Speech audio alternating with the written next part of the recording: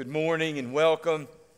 My name's Craig, and I'm a senior pastor here. It is our privilege to have you with us. Thank you so much for giving of your time.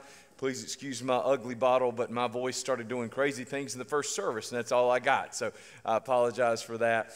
If you're a guest with us this morning, thank you so much for being with us. Please do me the favor. I know Pastor Adams already mentioned it, but please fill out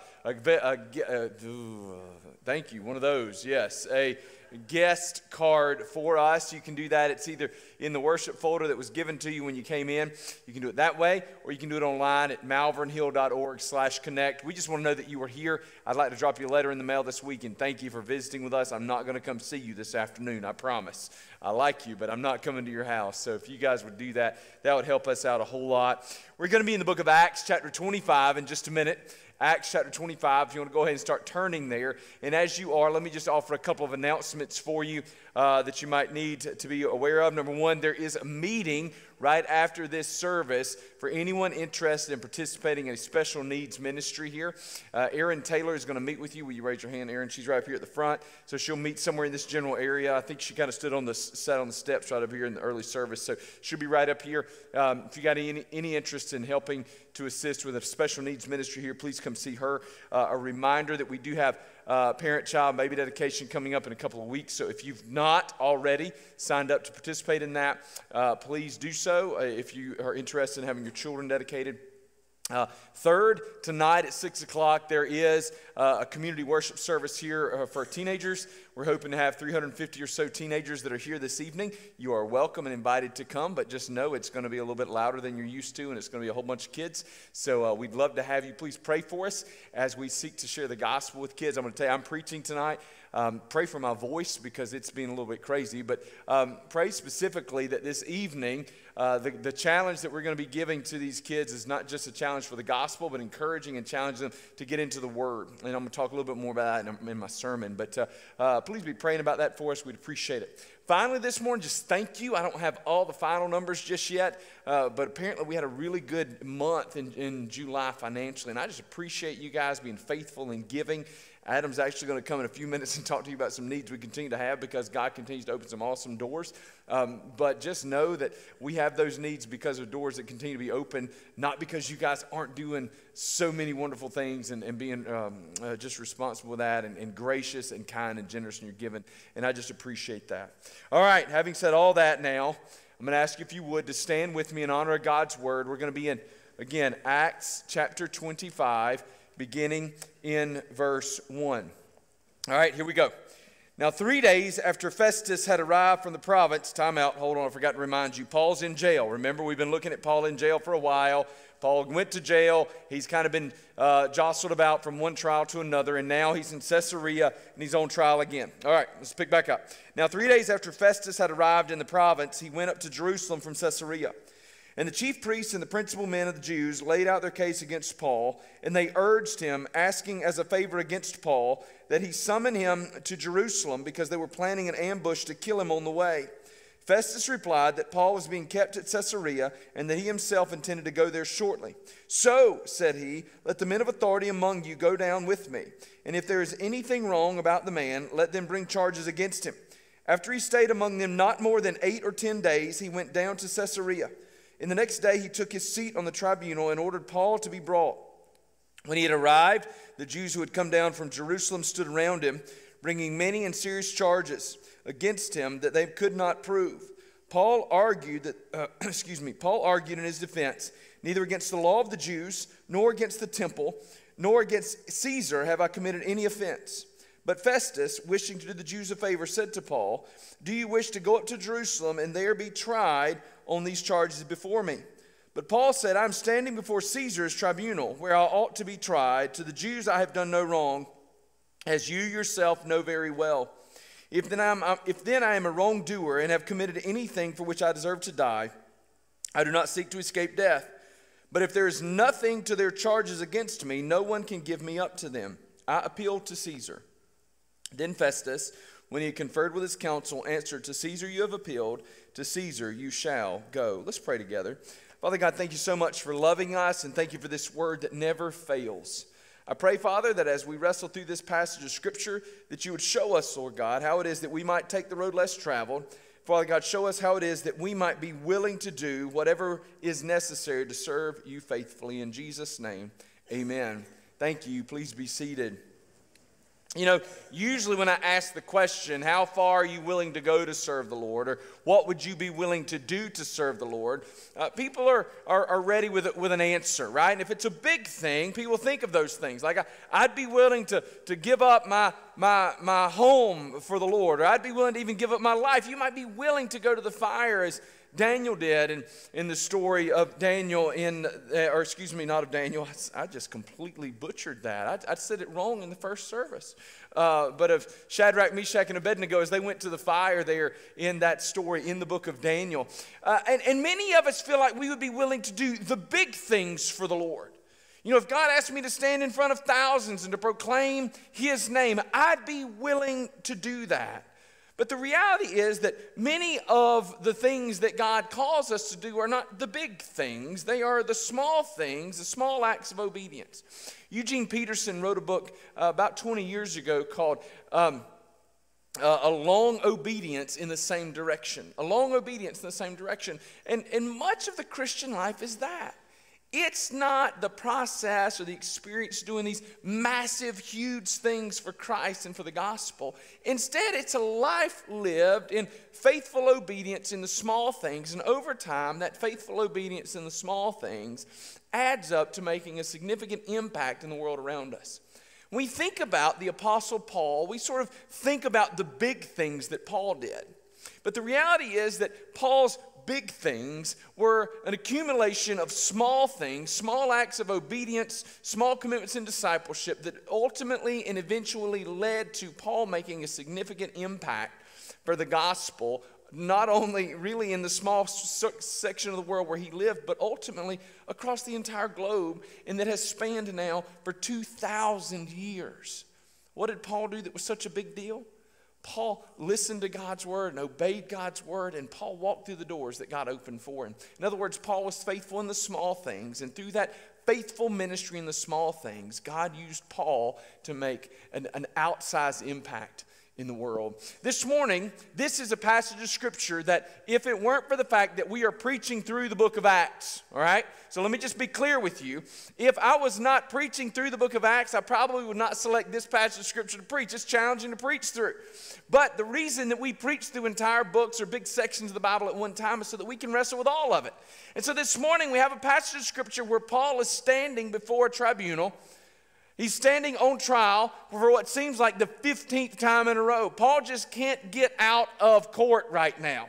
And yet here he is, and in this particular passage of Scripture, I believe that there are at least three big things that we can walk away from to help us understand how it is that we might serve the Lord faithfully and how it is that we might take the road less traveled in our own lives. The first thing that we've got to be willing to do, that you've got to be willing to do, is you've got to seek God's direction. Seek God's direction. Now, we think about the Apostle Paul. He was constantly seeking the Lord's direction, and that's kind of where we've got to be, right? But we got to think about how we're going to get there. Just this week, I had a phone call from a guy who had all sorts of questions about God and all sorts of beliefs about who God was. And as we began to talk about Jesus, he had all sorts of beliefs about Jesus. And I said, tell me about where these things have come from. And he's talking to him about all these things that he's read and all these things that he's done. And he tells me who Jesus really is.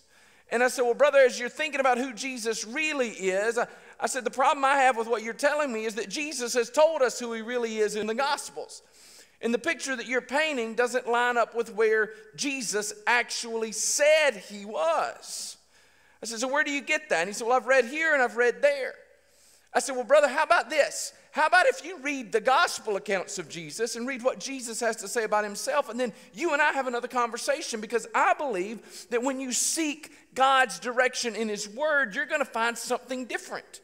You're going to actually discover who God is. See, we've got to be willing to go to the actual place where we can get there. We've got to seek God through his word. Now, that doesn't mean that you might not find interaction, you might not find instruction, you might not find education in a few other places.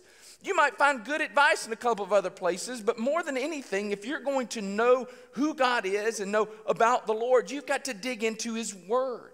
Just yesterday, I went to help my brother, who has recently purchased some piece of property to hunt on. I went to help him put up some hunting stands. And when I agreed to go, I had him send me the address. And I took the address, and here's what I did. I put it into my phone, into my GPS, so I could figure out how to get there.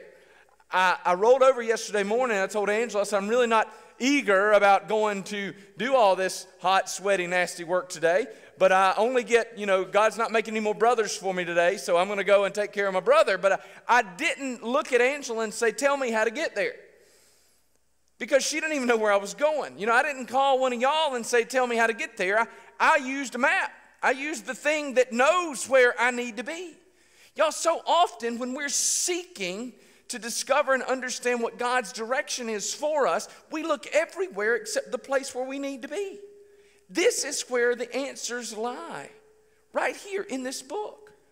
So tonight, for instance, what we're going to do as a part of this service is we're challenging kids. We're not only going to present the gospel, but we're challenging all the students that will show up. We want to challenge them to spend this semester, this one semester, investing their time in reading one chapter of God's Word a day.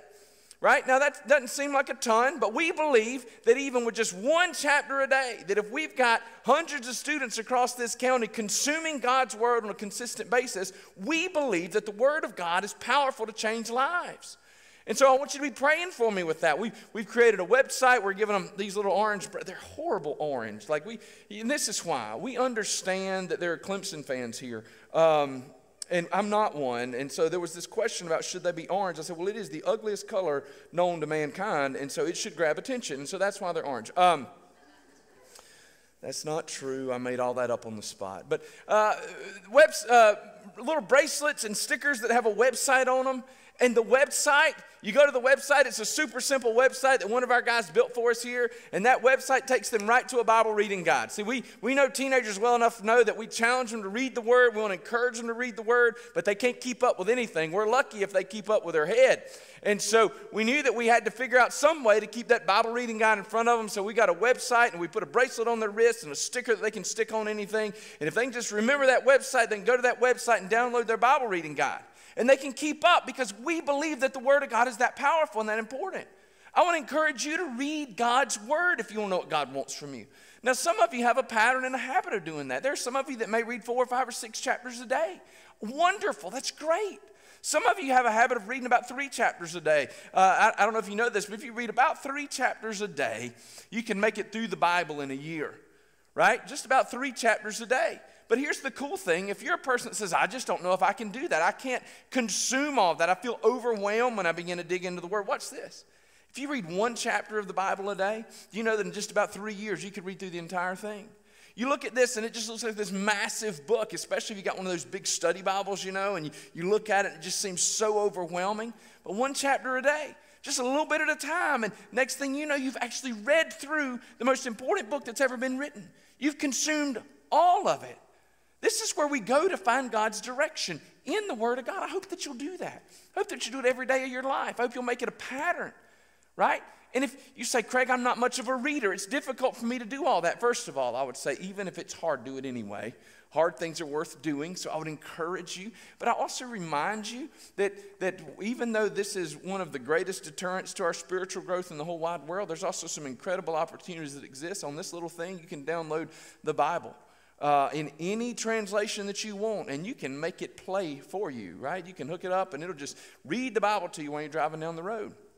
So I just encourage you, take in God's Word. If you want to know how you can serve the Lord, seek God's direction. Seek it first and foremost from His Word. The second place, though, this morning, as we think about seeking God's direction, I would encourage you to pursue godly wisdom from others. Now, here's what Paul did. Paul had God's Word that came to him. If we go to Acts and we turn back to Acts chapter 23, there at the very last, that's not the last verse, but in chapter 11 of Acts 23, the Bible says that the Lord came to Paul and said, take courage, for as you have testified the facts about me in Jerusalem, so you must testify also in Rome.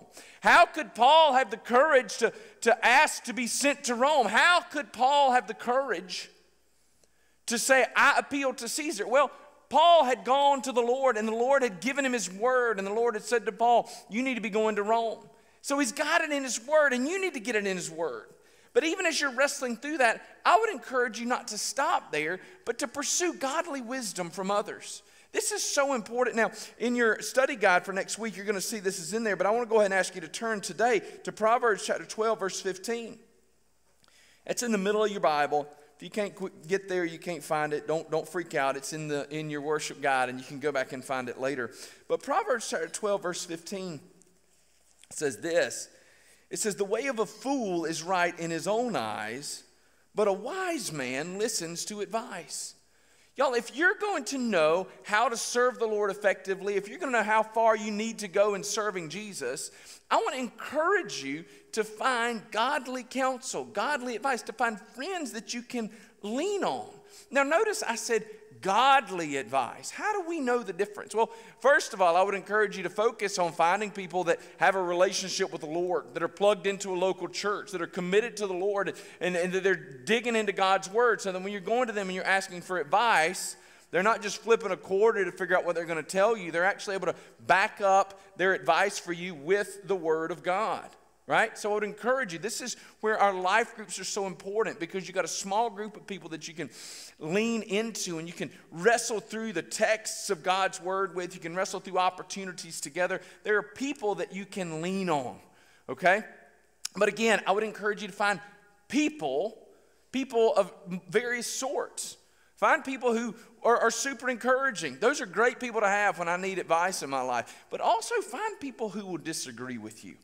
You need to find somebody who will look at you and say, I don't think that's right. Because otherwise you just surround yourself with a whole bunch of people that always tell you what you want to hear. And you end up always doing what you want, because those people are just so nice and they never tell you no. Sometimes what I want is not the right thing. Okay? Let me tell you where you don't go. Don't run to Facebook and like type in your next big decision you're trying to make and ask for advice. Because you will get terrible advice, okay? Terrible advice. Like if you're just looking for somebody to unclog your drain, go for it. That's great. Maybe that works out for you. If you're trying to decide if you should remain faithful to your spouse, don't run to Facebook, right? Because you'll find people doing the most ridiculous things. Whatever it takes to make you happy. That's not what God's word says, right?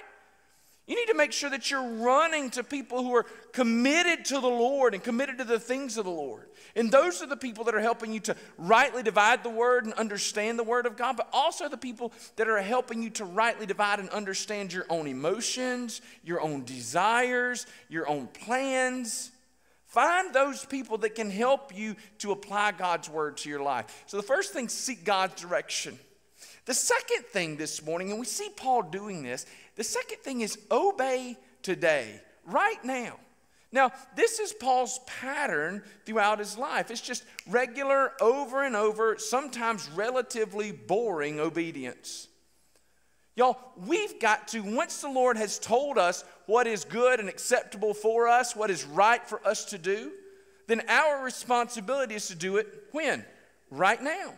Right now, parents, I'm just curious, has there ever been a point in time in your life with children that they've disobeyed you for like 3, 4, 5 days, and then like day 6, they just wake up and they go, you know, today, even after this whole building of disobedience today, I want to undo all the things that I've done. I've refused to clean my room or ignored you or just haven't done it for like the last 5 days, but today when I wake up, today I'm going to organize my Legos by colors and size, and I'm going to vacuum my room, and I'm going to throw things away just because I want to obey. Right? That's a fantasy world. It doesn't exist. And if it exists in your house, please come talk to me, because I'm doing something really wrong. Right?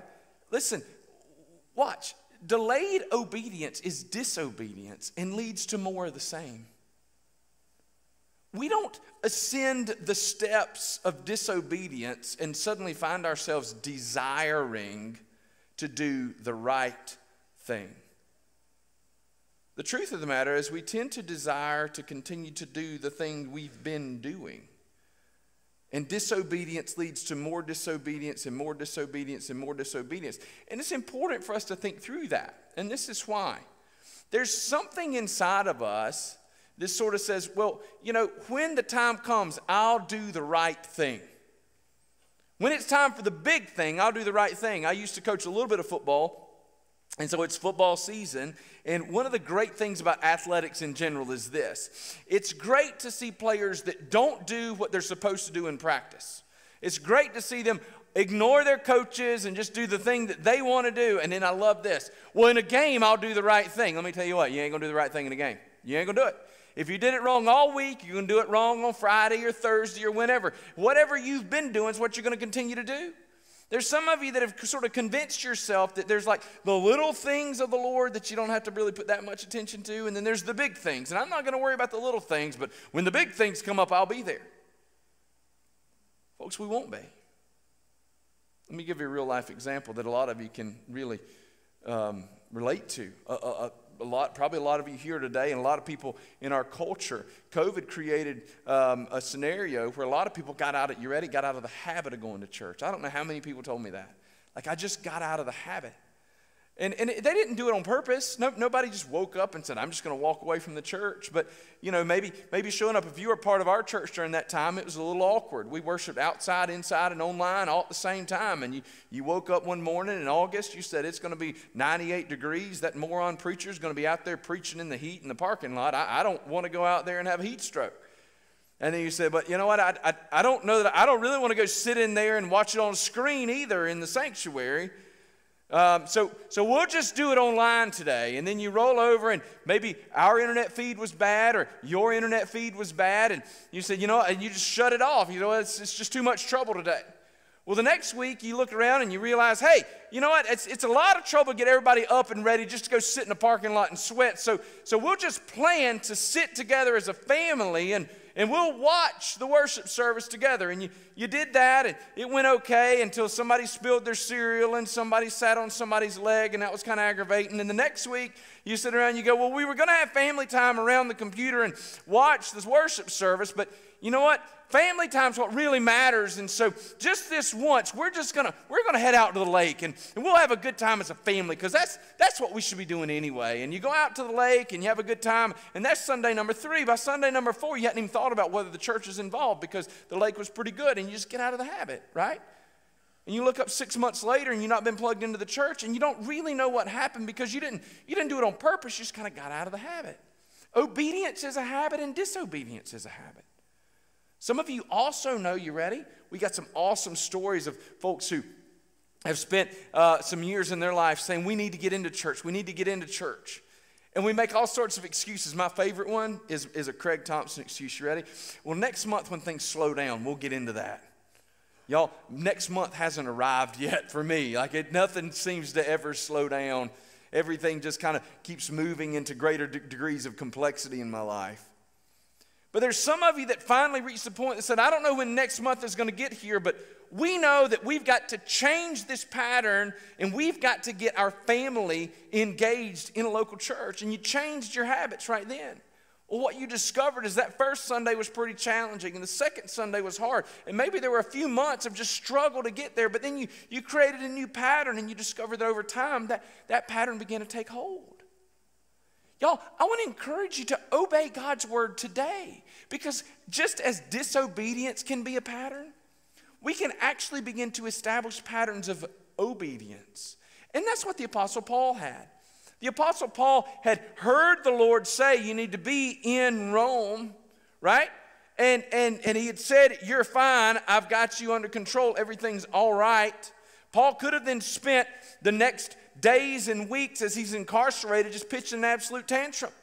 Lord, you said you had me, where are you? But instead, what do we see the Apostle Paul doing? Just walking in daily, regular, ordinary obedience, and trusting that through that process that God's going to do something.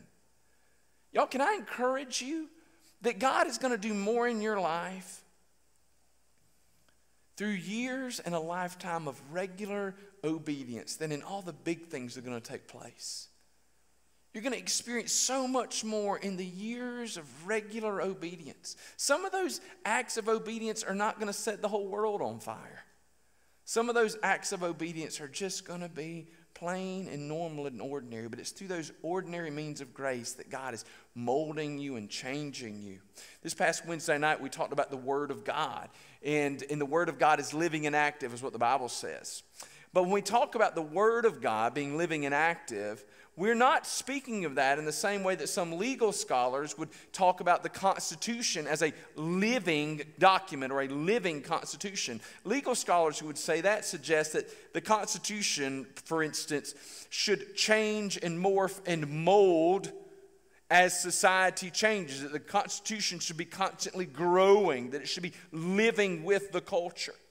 When the Bible speaks of itself as a living word, and when we cling to that, we're not suggesting that this word should be molding and changing to fit society. Just the opposite. What we say is that it is living and active, and that it is able to mold and change people. That happens through daily acts of obedience. How else is it that we might serve the Lord? How do we find that willingness to serve Him faithfully? Third this morning, walk through open doors. Remember what I said? Paul was told by the Lord that he was going to go to Rome. Now, Paul probably had a vision for what it was going to look like for him to get to Rome. Okay? It probably was not in chains, you understand?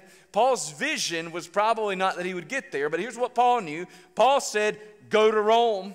And Paul is looking for that open door to get there. Listen to me. I've said this to you many times through the years, but I'll say it to you again, and I'll say it many times in the future, I promise. God's will is much easier to understand in the rearview mirror than it is through the windshield. God's will for our life is much easier for me to understand when I look back. I can look back, and in my history, I can see the way that the Lord was working and orchestrating and paving things just so that He would get me to the places where He would have me to be.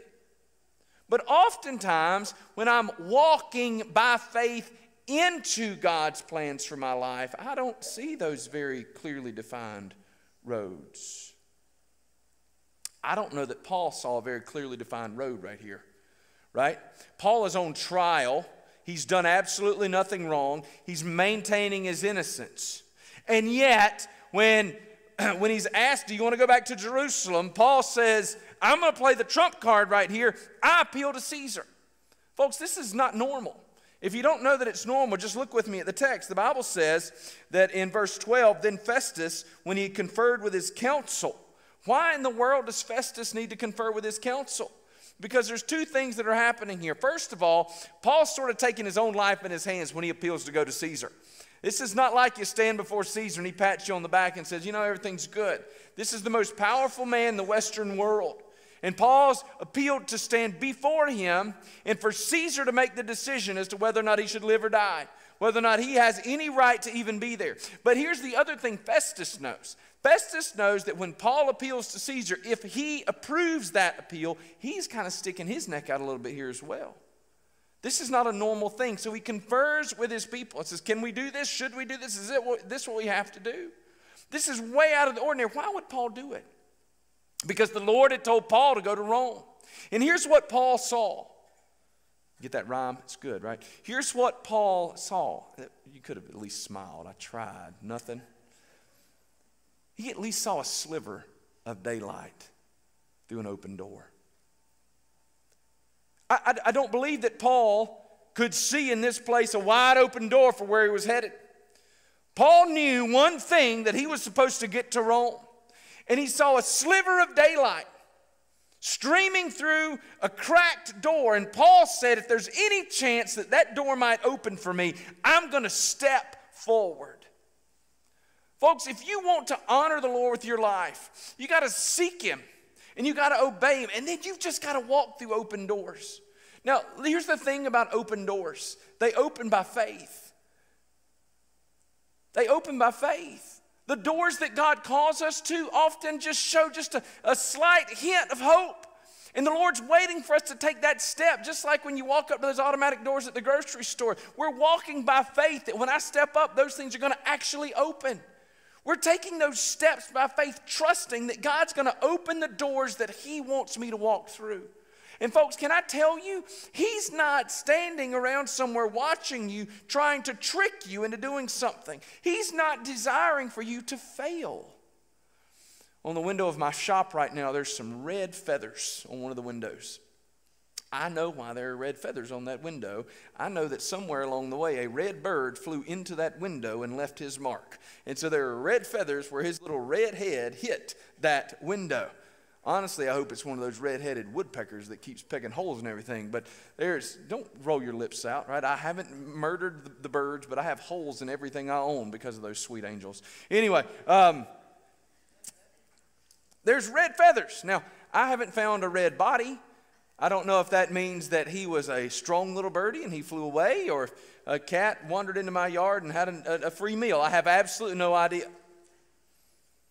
I know that a red bird hit that window, though.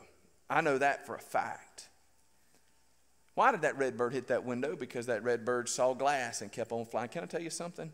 The Lord's not putting glass doors in front of you, standing around waiting to see if you'll run into that door. He's not trying to trick you. God's not faking you out.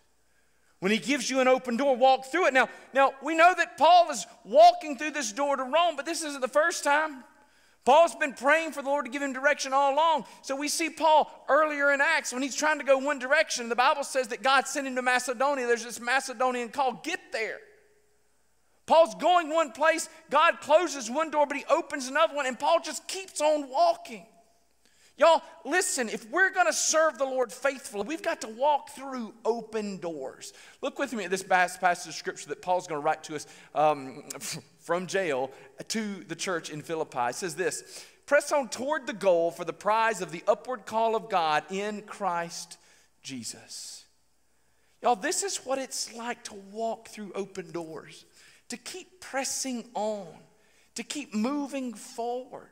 We got to understand that in these moments, in these challenges, sometimes those doors are not going to open until just the last minute.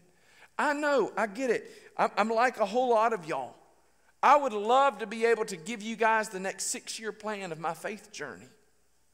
I'd love to be able to give you yours.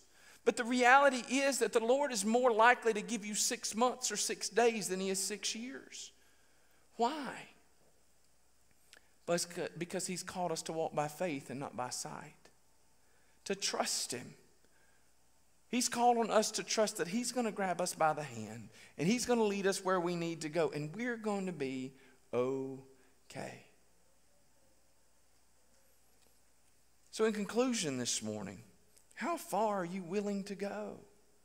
How far are you willing to go to serve the Lord? I'm thrilled to death if you're willing to go to the ends of the earth. But are you willing to go to the end of your stairs in the morning and begin by reading God's word before you get up and go to work? You're willing to go to the ends of the earth, but are you willing to go to the end of your road and share the good news with somebody there who needs to hear it? You're willing to do huge things for the Lord. Are you willing to do the small things? Y'all know the truth. Until we're willing to do the small things, we're not worthy to do the big things. But it's not just that. Until we do the small things, we can't be prepared for the big things. Listen, God's called us to follow the Apostle Paul and to take the road less traveled. I promise you that the road to Rome by way of appeal to Caesar was not one that was traveled very often. But it was the road that God had laid out for the Apostle Paul. And through many acts of obedience in the same direction, Paul was able to find an opportunity to make an outsized impact for the gospel of Jesus Christ. Y'all, this isn't the kind of sermon that sets the whole world on fire. And that's okay. Because much of the fire that we need to kindle in our lives comes one spark, one ember, one small flame at a time. It comes one verse, one chapter, one act of obedience. And with each small act of obedience, you build yourself closer to a life lived in a Godward direction that can make an impact, not just in this moment, but can make an impact for all of eternity. So where are you today? What is it that God would have of you? For some of you, The next step of faith might be a step in salvation. That today can be the day that you know the Lord as your personal Lord and Savior. Today, that might be the step that God would have you to take. For some of you, the step He would have you to take is just a commitment to get up tomorrow morning. And for it to be the first day of a lifetime lived, spending time in His Word. For some of you, though, the step may be to step through the open door that you've been running from for days, weeks, months, or years. As we stand in just a moment and sing, I'm praying that the Lord would give you the courage to take that next step of faith, to trust Him to carry you the rest of the way. Pray with me. Father God, thank You for loving us. Thank You for a word that never fails, never runs out. Help us, Father God, to trust You, to faithfully live lives of quiet and patient obedience. Father God, move among us, we pray. In Jesus' name, amen. Stand with us as we sing. Thank you for joining with us here online at Malvern Hill Baptist Church. We would love to get to know you better and to pray with you. If you would like to be contacted for prayer or to find out how to become a follower of Christ, or maybe you just want to find out more about Malvern Hill, please fill out our connection card online at www.malvernhill.org/connect. You can also go there to our website. You'll find a lot of information about our church. There's sermons, there's resources, there's other tools that can help you to grow in your relationship with Jesus Christ. You can even give to the work of ministry right there from our website. Thank you so much for being here with us. We hope that you can join us in person very soon. But until that time, I pray that God would bless you in this week as you seek to honor Him with your life. I hope to see you soon. Have a great week.